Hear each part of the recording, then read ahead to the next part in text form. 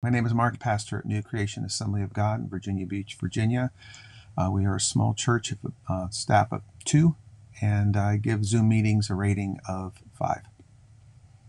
We considered Microsoft Teams as well as Google Meet, and there was one other program that I cannot remember the name of, or software, that was a free to use, and just decided to go with Zoom over those.